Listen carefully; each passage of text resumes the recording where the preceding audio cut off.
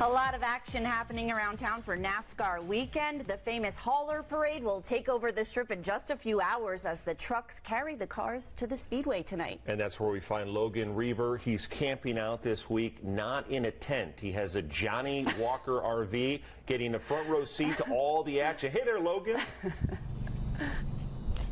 Yeah, definitely camping. It's a little bit different with, just constant people cheering behind me every now and then. That's a little bit different than the usual camping environment, but all sorts of good fun here from the Johnnie Walker RV. When it comes to this week, and obviously the Busch brothers, such a long tradition and legacy that they have here when it comes to racing. And wouldn't you know, we're already getting set for the next generation when it comes to the Busch family, because Kyle's 8-year-old son, Brexton, is actually racing just down the way over at the Bull Ring on Saturday.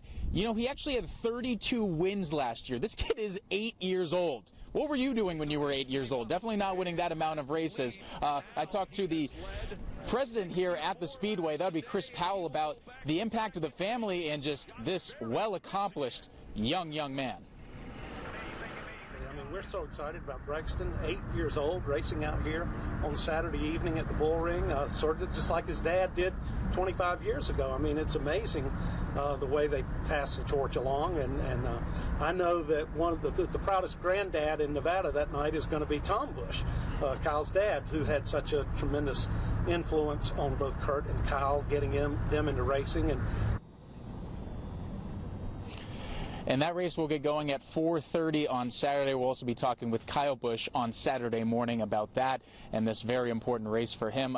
Brian, I'm guessing that you were not doing anything remotely as successful when you were 8 years old, but I could be wrong too. I'm sure Vanessa was, honestly. Vanessa takes me as somebody that won a lot of races at that age, so maybe you guys can have a competition for who was more successful at that age. We'll send it back to you.